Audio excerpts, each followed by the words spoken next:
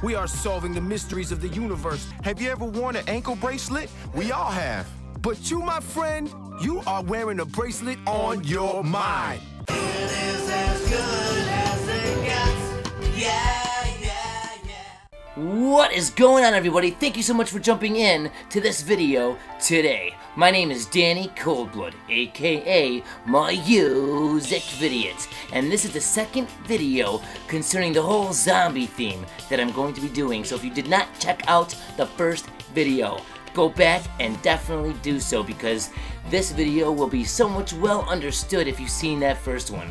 A lot of the ties, a lot of the references that I'm going to be doing in this video is definitely going to be taking you back to that first one. So if you did not see it, go back and take a big fat giant bite right out of it, and then come and check this one out. So for all you returning motherfuckers, thank you yet again for jumping in. I got some pretty cool shit to show off and talk about in this video. Not too long ago, the actor that plays Michael, Ned Luke, seemed to be trolling on Twitter, so I responded to his little troll statements, and he actually liked it. Now, when I responded, I kind of hinted to the undead by saying, brought me back to life. And so the fact that he liked my comments makes me think that maybe we really are on the right track here, guys. I just wanted to go ahead and tell you guys that before we get started. I want to start this video off talking about miasma. Now, I touched on this a little bit in the previous video, but I want to go a little bit more in depth. Now, there's a lot of Greek mythology in this game. Tons different things that we see. There's so much Greek mythology within this game. Now, if you look on the screen right here, you can see that it's even tied to human stew. Now, we know that human stew is tied into Grand Theft Auto by a certain cutscene that we can see, but it's also tied to the Undead Nightmare DLC from Red Dead Redemption. Bon appetito! Jesus Christ, Trevor, what is that? What's wrong with you? That's just a what? An eyelid. That's probably not even human. Unless that gas station job. Adios, amigos! I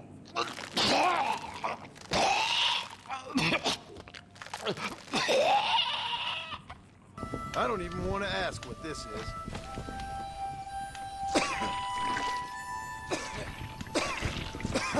I just put the pillow over his face.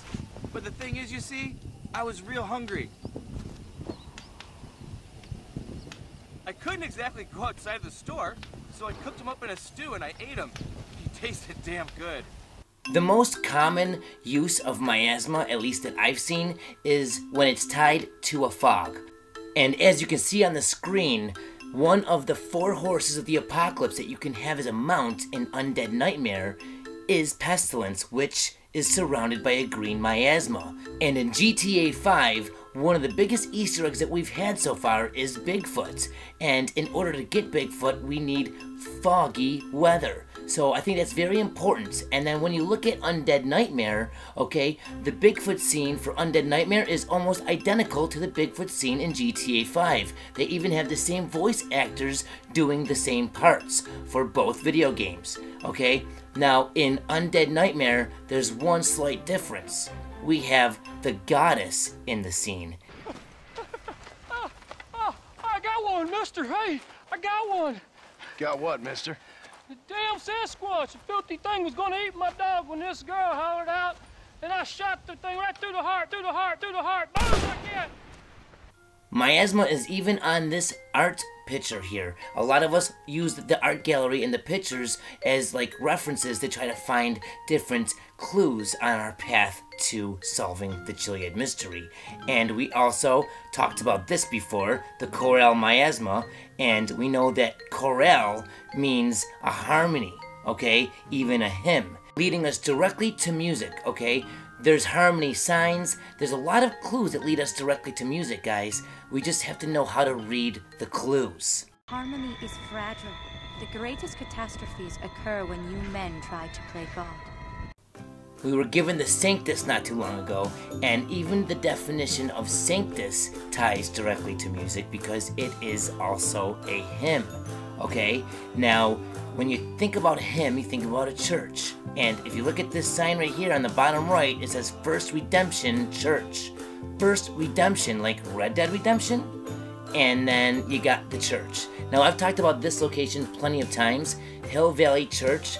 This ties directly into a lot of different things that we've talked about when looking into this mystery. Like Hill Valley is the same exact place in Back to the Future. But focusing on this sign, if you look at the word heart, it's missing an E.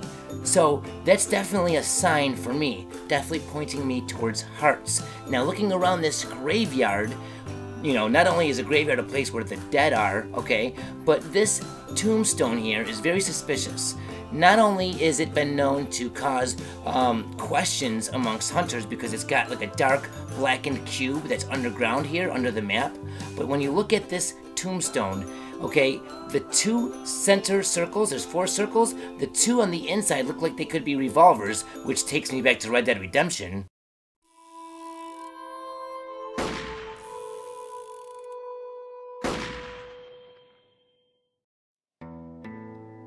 Now look at the 2 outside circles. They look like flowers. They almost look like peyotes to me. Now we do have peyotes in this game, but in Undead Nightmare we did not. But we did have a zombie peyote as a title to one of the songs on the soundtrack. Now Rockstar has definitely used their music before, and I believe music is a very big part. I won't get too much into detail, but let's go ahead and play a couple things from something they added in the game. The station, the lab. Science has the answers. We have the answers. We are scientists. He is wearing a lab coat. I'm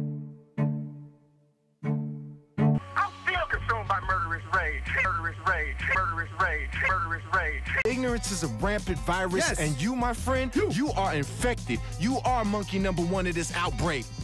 Everything that we just heard, rage, monkeys, infected, outbreak, that's all stuff that I talked about in the zombie video that I came out with first, okay? So this is doing nothing but backing up the evidence that I've already shown you guys. Now looking at this clock, which is tied to, you know, the more things change, the more they stay the same, but we have the end of time, which is very Armageddon-like, apocalyptic, and we have Chronos. Now looking into Chronos, that's tied directly into gods. If you look closely, it's even tied to a festival on a 12th day. Now look at the description, okay, they're very important. Right here it mentions apostle. Now that's tied into another 12-day type of thing because it's with the 12 disciples of Jesus Christ, which we know Jesus Christ is tied directly to the definition of Easter egg. And right here, okay, a loading screen that I got today talking about the 12th day of Christmas. Alright, all of this stuff is tied into Jesus, which is tied into gods, which is tied into Chronos, which is tied into gods, and even the mask that I just shown, which is tied into special powers and gods. Okay, and this Chronos was located, look at the bottom right, Strawberry. Okay, what else is in Strawberry that I haven't shown you guys? A couple different things. Okay, we have the mortuary, and we also have something else that ties right back into the whole Red Dead Redemption type of theme, and that is a hearty taco. Now, that's kind of funny because eat your heart out and the whole zombie thing, but if you look below it, it says Mexican and American. Is that not the same exact type of theme that we're looking at within these games? Like I said, the more that things change, the more they stay the same. We're on the same land here, guys. We're going to be affected by the same curse. Alright? Now, another thing that is located in the area of Strawberry in this game is this place right here.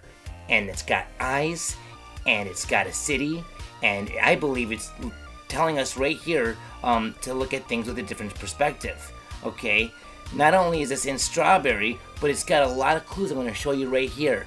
Not only does it say units from $30, okay, unite, but if you go ahead and you take a walk inside of here, you can see that it says Vinewood. But when I look at this, I notice that the NEW in Vinewood is lit up, like it says new. Now when I see that, I think of the eyes that I just passed by walking into here, and maybe looking at things with a new perspective. Okay, because we keep on seeing the same clues over and over. How many coincidences, guys, does it take before we start realizing that these mean more than what we're taking at face value? There's deeper meanings. And for you guys that don't believe there's deeper meanings, well, there's no reason that this is going on 4 years unsolved if it wasn't a little bit deeper. There's a lot of hunters out there and a lot of people trying to solve this mystery. If it wasn't deep, then it would have been solved already. Now look right here, we have a full moon and a big mural of John on his horse in Strawberry. John Marston from Red Dead Redemption. Guys, what else could they be trying to show us? Okay, and one thing I want to point out is right here on the side it says Vinewood Self-Storage. For those of you that remember my video about the heartbeats and leading directly to the self-storage sign, which had a clue on it that led me directly to the whole entire Dulcie and underground tunnel thing. I made a 55-minute video about the underground tunnels, which actually ties directly into everything I've been talking about because of the underground tomb and the stuff I talked about in the first video. So that's what I'm talking about. Looking at the clues, understanding them, and following them to see exactly what you can understand and what will be revealed. Like, look at this big giant monster. Now, I've looked at this for a long time, but one thing I know for sure is that I can connect this giant monster to another giant monster I've seen in the game, and that is right here at this sign. Now, this sign changes. When you zoom out of it, the monster and the whole fight scene goes away. But this stuff doesn't happen until after you beat a mission. It's one of the only changes I can see in the game happening from doing something else. Okay, beating the mission, Bury the Hatchet, makes that billboard change, a physical change. And Bury the Hatchet is all about graveyards and digging up a dead body and Michael Townley's grave. Okay, Michael Townley, someone that we know that has risen from the dead at least once in this game. And this is pretty crazy because for us to look at this and notice that this does not happen until after we beat Bury the Hatchet, what exactly is the game trying to tell us? Okay, and it's right next to a pawn shop, which I brought up in the first video, and you guys know by now the importance of a pawn shop. So everything that I'm trying to show you guys, I hope it's making sense. I hope that what I'm trying to say and show you guys is becoming a little bit more clear. If you have any questions, feel free to leave them in the comments, okay? And right next to this location as well, what do we have? We have a giant arrow, which we can catch the arrow. And if you want to look a little bit closer, guys, there's a lot more clues that we've talked about right before our eyes. I want to thank you guys so much for jumping in. Definitely stay tuned because this is definitely not the end of the clues and the evidence backing up the whole entire zombie and apocalypse theme. I'll see you guys in the next video or broadcast. Take it easy, and until next time, ta-ta, and as always, peace!